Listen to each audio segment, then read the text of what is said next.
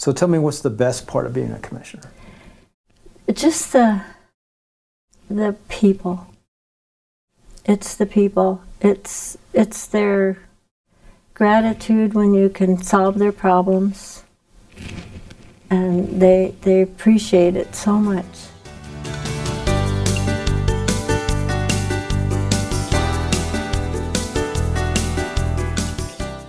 Jeanne, welcome to Timelines, Meet the Voter.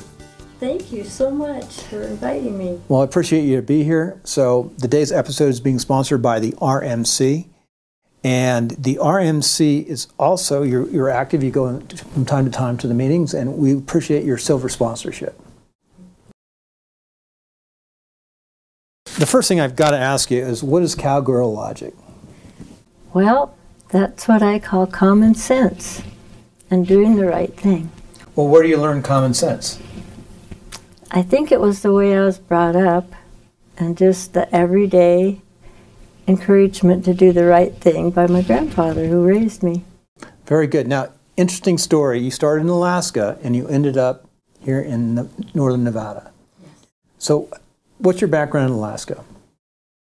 I was born there. My grandfather came up during the gold rush at the turn of the century, and he stowed away on a ship, a sailing ship, all the way to Nome, and all he had with him was a shoe shine kit. So your grandfather, so he came from, where did he come from, Europe somewhere? Italy. Italy? Mm-hmm. And he stowed away in Italy? No, this was from Seattle. Oh, so, okay. So he went into probably New York. Into Ellis Island, into Ellis spent 6 months. And he was young, he was 12 years old. Did he have family with him? His family was with him.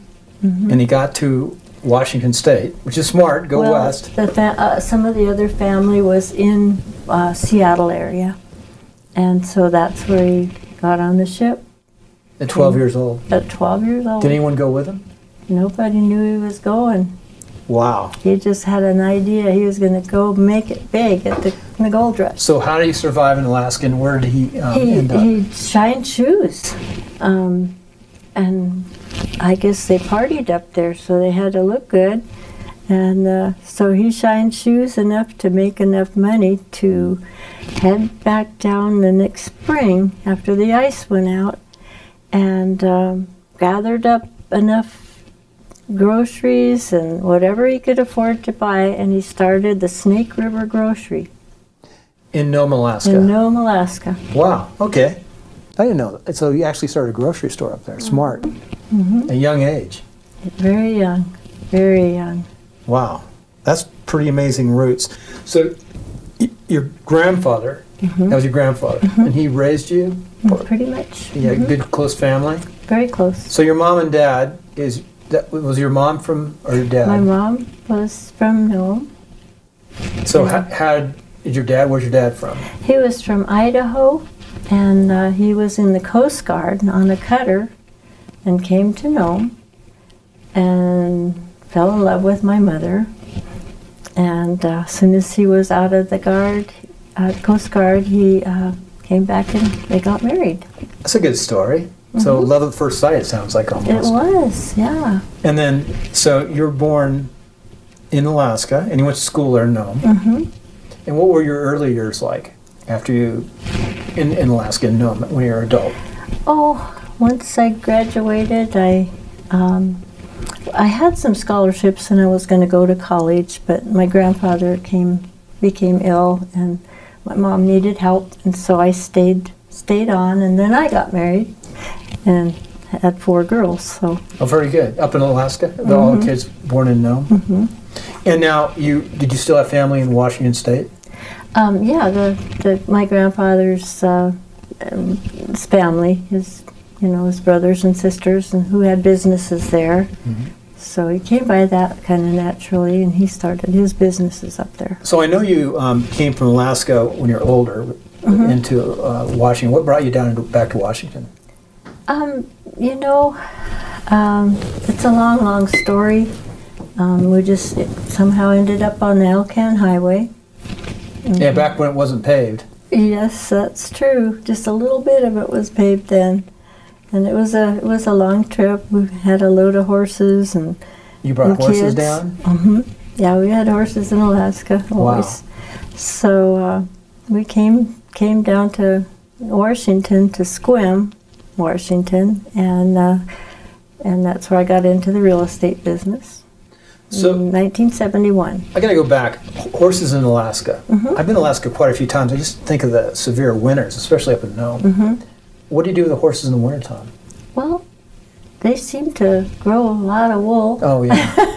That makes sense. Long hair. They're special horses. And you know, they did quite well, because if you think about it, you know, the moose and all the other animals get by just fine, even if it's 80 below. Oh, I know. I've been It's incredible. I've been at Delta Junction more than 2 hours outside at 50 below in the military, where we did outside maneuvers, and 50 below. It's pretty amazing. I bet the Northern Lights are gorgeous up there.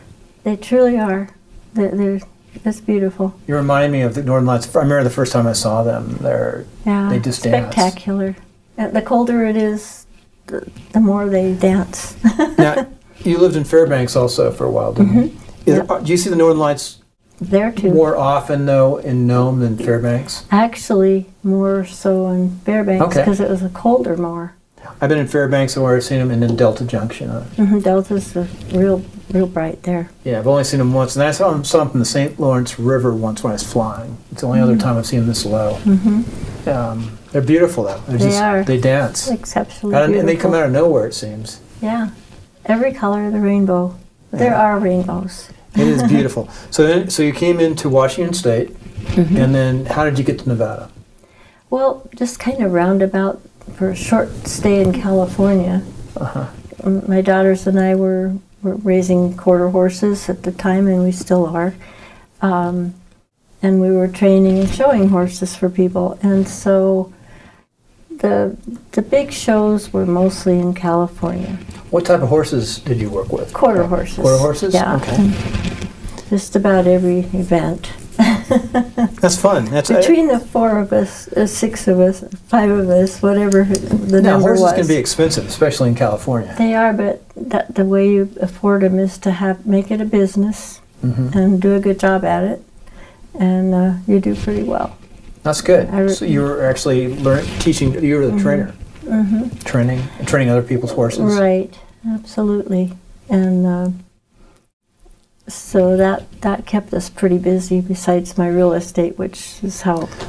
So you did real estate in Washington, California, starting in 1970, 71. California, and now Nevada. And now Nevada. That's in 3 states. I still have a California license. California and Nevada. Yeah, it's California is actually easier to maintain. It's every 4 years you're continuing education. You can do it all with online courses. It's great. You think California would be more difficult than Nevada, but Nevada's actually pretty difficult, isn't it? It's kind of irritating in a lot of ways. You know, the way they make the laws for your continuing education and all that sort of thing. But, why do you think that is in Nevada, that it's more complex than California? Maybe they're trying to weed out the realtors. Maybe. But they have to do it too, and you have to do the same work. I know. It is. We noticed that my family has been in real estate a long time in California, and we still have a family business over there. And my wife and I are both licensed. I just became licensed here, but I noticed it was a lot more work getting my licenses here than it was California. Right. And then maintaining them. And right. The rules are about the same, though. Property's property. They are very similar. But the same principles. But the licensing themselves, I do like that 4-year renewal. Yeah, that's a lot easier. So, and the other thing too is you can have your broker's license in more places there. Right. Easier. It's easier to file for brokers. Right. But I guess they're trying to protect people here. And you know, another thing I think about too is we came from the gambling industry early on in the 30s. And there was some corruption, and they had to clean it up. Sure. So they decided they keep everything clean. So the NRDSs sort of took that model, I think. The NRDS or code, I guess. I'm getting confused now when I go back into California and Nevada. NRS, yeah. Right. NRS. But I think they took some of that modeling off the regulation of the casinos, which they had to do. Sure. In the old days. So very good. And now, how do you like Northern Nevada? I love Nevada. It's just like home. It is. It's similar to Nome in a lot of ways because where I live, there's not very many trees other than the ones you plant. And where we had what they called, I can't call them that, can I? That would be PC.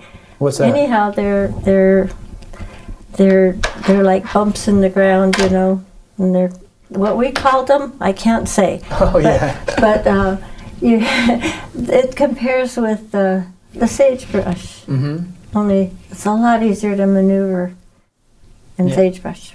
Yeah. I can imagine. Horses like it better too. Yeah, the sagebrush. Yeah. Yeah, they can eat the sage. Yeah. They just instead of falling in holes between the things I can't tell you what they are. Yeah. So interesting. So I didn't know. Northern Nevada is very nice. You know, one thing that I've noticed. I've been here 5 years.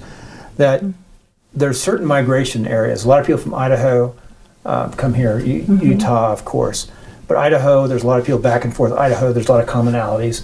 But there's actually quite a few people here who've come from Alaska and go back and forth. Quite a few, amazing number. Many more than ever. In California, I never met anybody from Alaska, hardly.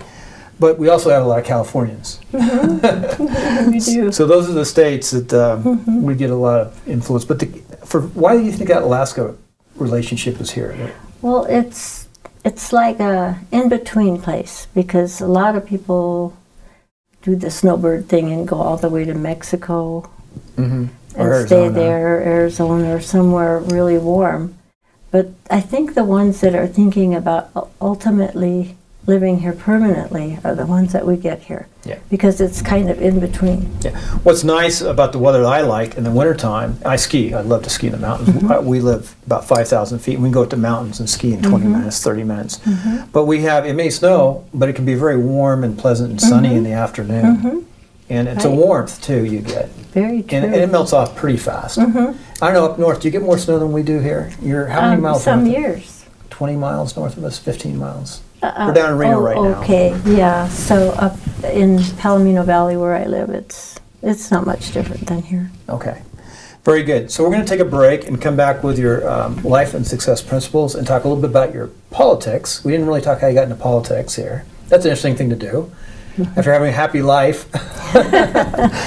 And so we'll come right back. This episode is being made possible by members of the RMC, especially the life members and the silver sponsors, to help us produce Timeline's Meet the Voter. It's been a heck of a campaign season. We've done a lot of interviews. And again, just want to thank the silver sponsors specifically and the life members. Also, just a reminder, on October the 17th, Sam Chad and Ray Hager are going to be at the RMC for lunch at the Atlantis for an after actions on the election. So we'll see what happens.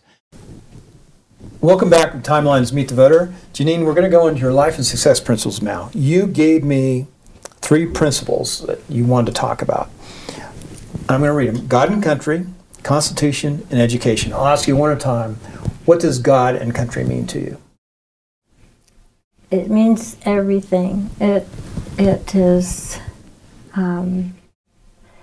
it's just the greatest country in the world. And God was behind the formation of America, and so that just kind of goes together, and I believe in everything that's in the Constitution. Our forefathers, who were also inspired by God, formed these important documents like the Constitution. So every bit of this is so ingrained in me from my grandfather, because when he came to Ellis Island from Italy, he memorized all the important documents. And when we were growing up, he would instill the knowledge that he had about America. And he always told us that America was the most wonderful, the greatest place in the whole world to live. And he was very successful. But he lived in a tough place, too. No. It was not, it was very tough, yeah. It's a tough, not easy. On the environment, and very tough. Tough on the body. Must have been a tough guy. Yeah, you know. Very good, and that leads you into the Constitution. your grandfather memorized it, so I guess he probably influenced you a little bit. Oh, yeah, he knew every word to Declaration and that, everything. Oh, he was like a book. So what does the Constitution of the United States mean to you? It's just the way that our government was put together and designed a plan that if we don't really work hard, we're going to lose it. It's so important to our country and to the people of the country. And people don't realize how important it is. Very good. And then finally, that leads into education, and continuous learning is important to you. Right. So what's education? What do you mean by education? Are you talking about kids or? Kids all the way through till the day you die. If you don't learn something every morning, when you get up, you know. And I believe that our education system is,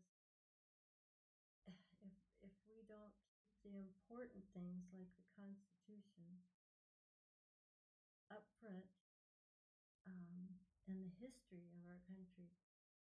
The history is being left out of education so much nowadays.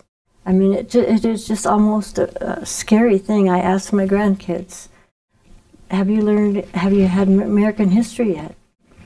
And when they say, no, we don't have history at all. And it's frightful. It really is, that they don't know the history of our country. So that's one part of education.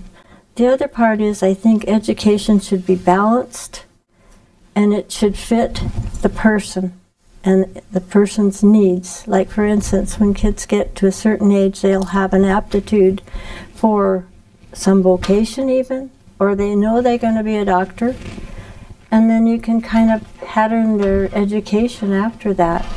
And that's kind of been left out here locally. We think that the money that comes from the feds to pay for education dictates that we just put them through from kindergarten to college with all the same little curriculums instead of matching them to your child. Right. I mean, a lot of people are opposed to our tax dollars going to Washington and forced back on us. I assume that it's the 10th Amendment. The Department of Education could go away along with Agenda 21. Well, that's so local control. I'm sure you support the idea of local control, keeping the dollars here. Government at the closest level to the people. That sort of leads into a good issue. You got into politics a little late in life. Not late, I guess, but you look great. Not really. But you won your first time. Yeah. Not really. I started when I was 39 initially, 38. I thought that was old. I started in politics when I was just a kid. Okay. So you have a really unique background in politics. You were elected later on in life and got real active, but when you were young, you were also active. Right. And that's because was your grandfather actually knew one of the presidents of the United States? Yes. He was General Eisenhower, and he was running for president. Wow, General Eisenhower. So you've met Eisenhower? He spent many, many hours at our home. Very good. Eisenhower. So he's a West Point grad. I can relate to that. Right. So what did you think of him? Was this after World War II then? That was during the war. Oh, during World War II. I was pretty little. So what was he doing up in Nome, Alaska? Well, they came over the North Pole to come into Nome, which was the break for the airplane, and then went on to Washington, D.C. Now, was your grandfather mayor then? He was. And he reached out? Well, they were just very good friends. So after he got after World War II, did your grandfather stay in contact with him? Oh, yeah. Yeah. Wow. And that's why we worked on his campaign. Eisenhower, I think, was one of our greatest presidents. I believe that, too. Abilene. I'm a little bit prejudiced, but I believe so. Yeah. Kansas is, I've been to the President's Library. That's very cool. In Kansas. I'd like to see that someday. It's out in the middle of nowhere. You've got to drive for a while. Where we grew up, it's very remote. He was like the perfect president. I mean, he never expected to do anything but give. He never really took anything. No, he was. He was a great commander too. Very. Yeah, there's a Very statue good. at West Point of him, looking up at Eisenhower, and barracks named after him. And no, Eisenhower's a good man. So that's how you got influenced in politics. I like Ike. I like Ike. Yeah, I've got an Ike mug. We'll have to put that up over here. So now, how did you get into politics here locally? You're a commissioner. Yes. I was very involved with county business because of the different things that happened to people, my neighbors, people being mistreated by overzealous county officials and this sort of thing, and I got into the habit of defending them. So I spent a lot of time at the podium. You're a real estate broker up in the north, doing mostly land, bigger parcels, so you Right. got to know people too. Ranches and, yeah. One thing about a career in real estate, we didn't really get to talk about a career in real estate, why somebody would want to go in. But one of the unique areas is you really get to know people and the issues that the people have to deal with. Yeah, well, I got involved quite a bit with public lands issues because dealing with ranches, you have allotments and that sort of thing to deal with, and a lot of ranchers were having a lot of problems, and I got very involved with the government at that level. Interesting, and that's a whole field in itself. I mean, it's so different. You do have that issue here, and they have the BLM is a unique area too. It intertwines in and out. Well, we had federal government issues in Alaska, so that was before that. So I knew that sometimes you just had to fight for your rights. My brother and I had a mine that was left to us, and the government ultimately took the mine away. So I always wanted to learn as much as I could about how to protect people. That's interesting. That could be a story in itself. So going forward, see, about 4 years ago, you ran for commissioner, which is 5 commissioners here. It's like supervisor. Some areas call it supervisor. Some states it's commissioner here. 5 commissioners in the county. You have, is it the 5th up north? Yeah, District 5, which is 89% of the county. A large mass. It goes all the way to the Oregon border. And you have a big truck too, don't you? I do. I burned a lot of diesel. She drives a nice truck. That's a big area. So you have to travel a lot. It is, yeah. A lot. And see folks. That's good. Yeah. So what are the big issues that are facing the people in your district? Well, one of the kind of overbearing type of things that's gone on is the flooding in Lemon Valley. And it's just heartbreaking to see what the people are going through, and that they're just not getting the relief that I feel that they deserve. I have Washington, D.C. people working on maybe some remedies, but I can't seem to get a lot of support here because we have a lot of people that are more interested in making a lot of money than for them to think about what these people are suffering. Yeah, people are trying to develop around it, buy it. And it's really not a good area. There's so many great places to build. Yeah, there's been warnings in past writings that no building should take place near one of these dry lake beds, in the playa. It doesn't make any sense. It doesn't make any sense. No, that's why I'm not in politics anymore. Those are hard. Doesn't. You mentioned one thing that you didn't like about politics when we were talking before the show, and you mentioned decisions that are not good. And there truly are some crazy decisions that don't make sense. They're based off a small special interest instead of the people. True, and it's very sad, and it hurts people in many, many ways. So in this last 4 years, Lemon Valley has been one of the big issues. That's one of the most disastrous issues. Yeah.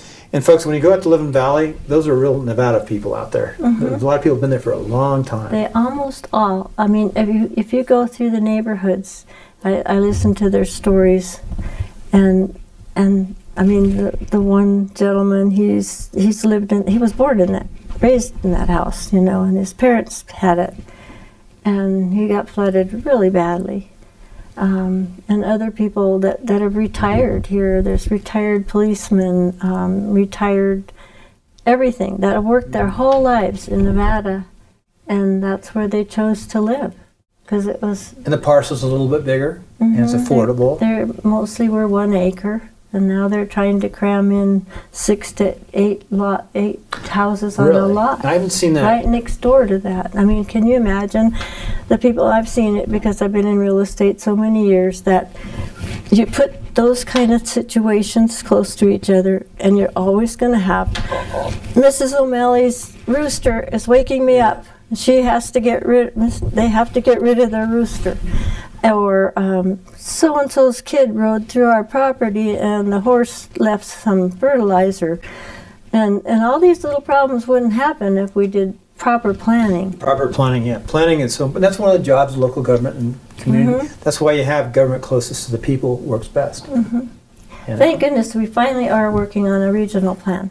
Yep. So planning that's one of the main. We could go on and on, but you know, planning and good planning and common sense. Responsible government. Yeah. I wrote an op-ed just recently about that. So tell me, what's the best part of being a commissioner? Just the people. It's the people. It's their gratitude when you can solve their problems, and they appreciate it so much. Right. I can understand. That's the individual. That's not the special interest. That's just the individual people who live in the community. And that's who I ran for, was the people, and I believe that I am their representative, and it's what I do that makes a difference in their life. And to me, that is really, really important, and I feel very responsible about that. Good. Now I want to go back as we finish up in your district, just to clarify. What are the bigger areas? You have Lemon Valley, I know. You've got all the way to the north. What are the other cities or communities? Well, we have Verdi. Verdi. To the west. Yeah, Verdi. That's one of my favorite little towns. Including Belli Ranch. You got the best places. I like Verdi. And then I like to live in half Verdi. of Sun Valley. You have Sun Valley. And all of Lemon Valley, and a lot of the Stead area. And Coal Springs, and Gerlach. Oh, Gerlach's way up there. How many people in Gerlach? 100? Maybe? Yeah, no. So, well, they finally got the schools up to 25 kids now. Oh, really? So, yeah, it's growing again. It's a long way up there. It's on the border here to our north. Well, it's just a short distance up, really, because the border is a long ways up there. Well, yeah, you keep on. It's the last community before the border, isn't it? Yeah, pretty much. It's terrible. I haven't been up there. I cut off and go into the... Well, some of those roads are kind of rugged, so it's probably best for your truck. Yeah. Very good. That's good.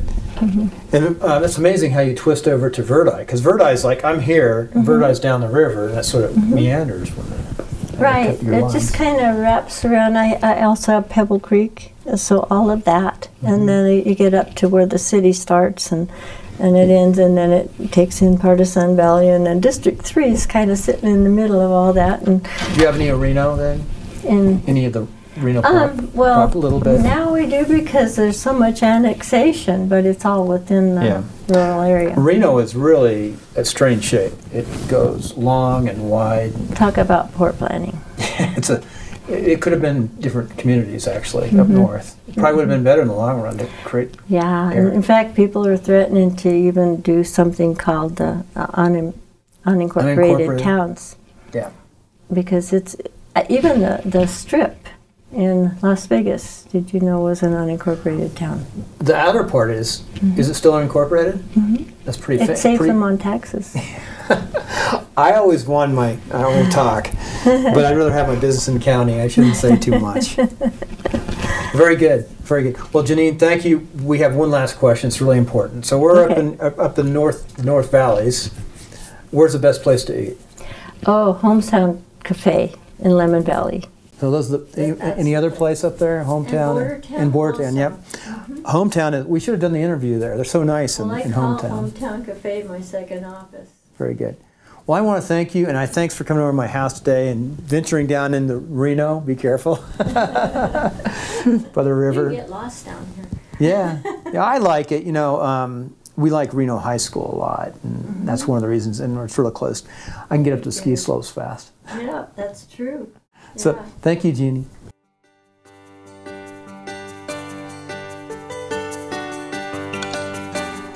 Hi, this is Bill, and thank you for listening to this episode of Timelines. If you could go right here and subscribe on YouTube, if you're watching on YouTube, of course, and watch a few more movies over here. And if you're listening to on iTunes, go ahead and subscribe. Appreciate it very much, rating and review. Till next time, take care, and always make it a great day.